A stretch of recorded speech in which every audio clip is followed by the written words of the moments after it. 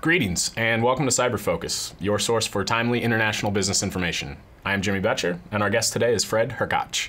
A graduate of Wilfrid Laurier University in Ontario, Canada, Hrkac spent 21 years in the medtech and medical devices industry, working in 7 different countries. This culminated as president of Boston Scientific for Europe, Middle East, and Africa. He now resides in Croatia, working on innovation projects in the fields of alternative energy, biotech, and pharmaceuticals. Fred, welcome to the program. Thanks, Jimmy. First off, I'd like to focus a little bit on your international business experience to learn some insights on cross-cultural management, if that's all right. First off, maybe how would you say that, what's your management approach in leading teams with various backgrounds and diverse experiences coming from different countries especially? Yeah, I think that's evolved. So I think my first approach when I was young and a little naive was a task-oriented approach and trying to get everybody lined up as quickly as possible to do something. And very quickly you find out that it appears to be the most efficient way, but in the background and the follow-ups you realize that it's not the most effective way. So my approach over the last several years that I think has been relatively successful is patience. I think you have to be firm and clear. Having said that, you have to be willing to listen to people and get their inputs. And it sounds corny because everybody thinks they do that, but I think you really have to hesitate and stop and listen and adjust your thoughts, and then overall have a strategy that's more encompassing than when you're dealing with one set of people that are kind of the same. Sure.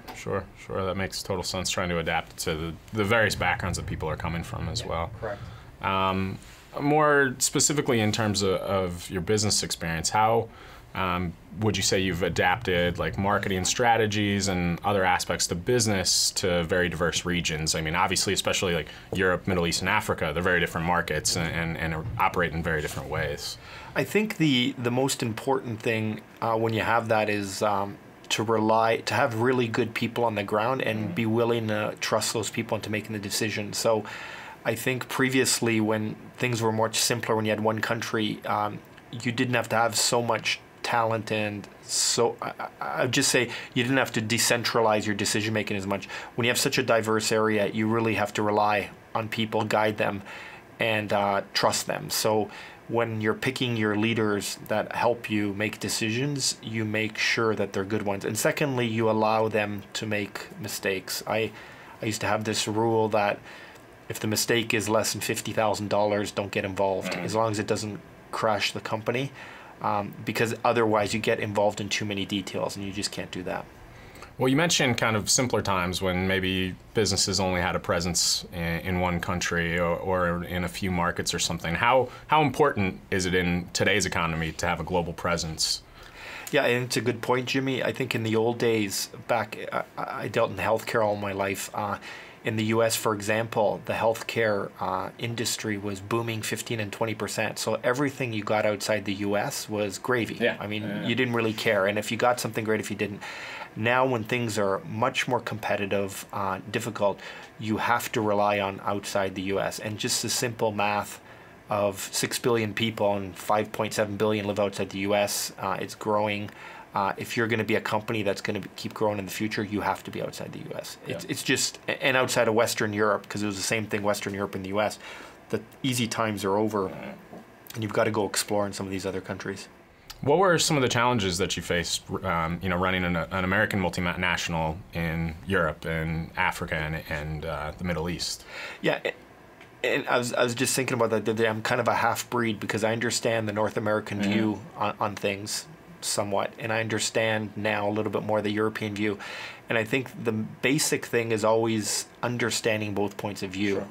Because the people, I always say in North America, you want it on a PowerPoint, 2 points, and that's it. Any European wants to explain more and more and more of it, more than 2 points. So there's a lot of frustration sometimes in saying, why are you complicating it? Both from the European side, the people saying, they don't understand, it's not that simple, and from the North American side saying, those guys are complicating it so much. So I think one of the most important things is to make sure you understand both points of view and get the messages across, because ultimately your decision making, I always say to my European colleagues when I was there, a lot of the decision making are in North America. So unless you can get your point across, there's no point in who's right. It's getting things done. Sure. Now, the bulk of your experience is in medtech and medical devices, which is certainly in an important industry here in the state of Indiana as well. And there's certainly a number of startup and major companies in that industry. Do you have any advice for Indiana business people who are especially in that medtech industry, who are considering entering Europe or expanding operations in Europe or Middle East or Africa or some of the other outside international markets? Yeah, I think a couple things. I would do basic research first. That doesn't mean spending tons of money on these big companies to do your research, but just do the basic research to make sure. For example, basic thing is regulatory, to make sure how you register your products. Regulatory environment in Europe's a lot simpler than the FDA environment. Second, so that's the first thing, basic research, but don't spend tons of money on it. Just get basic research that you can get in the public arena. Second part is make sure you have trustworthy partners on the other side. It's very important, especially if it's your first or second time outside the US. And probably last, I would probably always start in a smaller place and then go to the big place. Sure. So we talked about Poland before. Poland, it's not such a small place. It's 38 million people. But if you establish something there, it's very easy to go into Germany and France and the other areas, or Czech or something like that.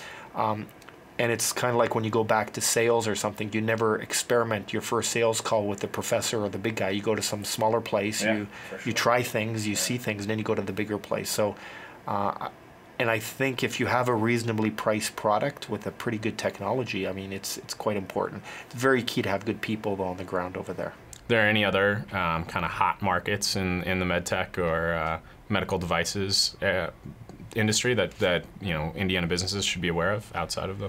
Are you talking about regions or? Perhaps regions, yeah. Well, the obvious one is China. So everybody here packs their things and goes to China. I would caution people to do that right away. It's a pretty big place. Asia's important because even 1% of a huge market is a lot compared to 20% of a small market. I think Europe is still a pretty good starting point. I think Eastern Europe is a pretty good place because things get done much quicker and the regulatory environment is less. So that's a good place. And most of those countries are in the EU. So at the end of the day, you have open access to the other markets. Another one in the Middle East, there's one or two markets there. One of the things that's easier in the Middle East is most of the stuff is done by distribution. So in fact, you don't have to employ all your people there. You can just link in with partners there. So that makes it a bit easier. And Asia is remarkably, there's a huge upside there. I would just caution people to jump right on that first. If I was in Indiana and I was looking for something, I probably would look at Europe first with the possibility of maybe one of the Eastern European countries as a starting point, and then go into some of the other regions. One interesting thing is, for example, the automakers from Asia, the Koreans, for example, in Hyundai, so not the first-tier guys, the guys that nobody had respect for 20 years ago, a lot of them came into Europe through Hungary, Czech Republic, and Poland, and now their market share in Europe overall is higher than the Japanese market share. So they use that as an entrance in because you had access to government quite quickly, the regulations were much less, and it was less competition, let's say more or less and that was their launching into Western Europe. It certainly sounds like a very manageable strategy as well compared to of potentially entering Europe or a small Middle Eastern market first, as opposed to jumping into China for an Indiana company. Yeah, I mean, when I worked for big companies, my last P&L was $2 billion, but I also, my first year, I did $74,000 in sales. So I understand when you go to these places, you don't have millions of dollars to spend. So you want to go in, I think, carefully, especially in medicine, because if you go wrong, that comes back to hurt you everywhere around the world, and your reputation can be marred. So I think it's better to go slow and small than just jumping into places quickly. Great. Well, unfortunately, we're out of time, but we really, really appreciate you joining us today. And, Thanks. And we really appreciate the insights that you have to offer as well. Thank you, Jimmy. It was my pleasure. Great. Thank you for tuning in. If you have topics that you'd like to discuss in a future episode of Cyber Focus, please contact the Center for International Business Education and Research here at the Kelley School.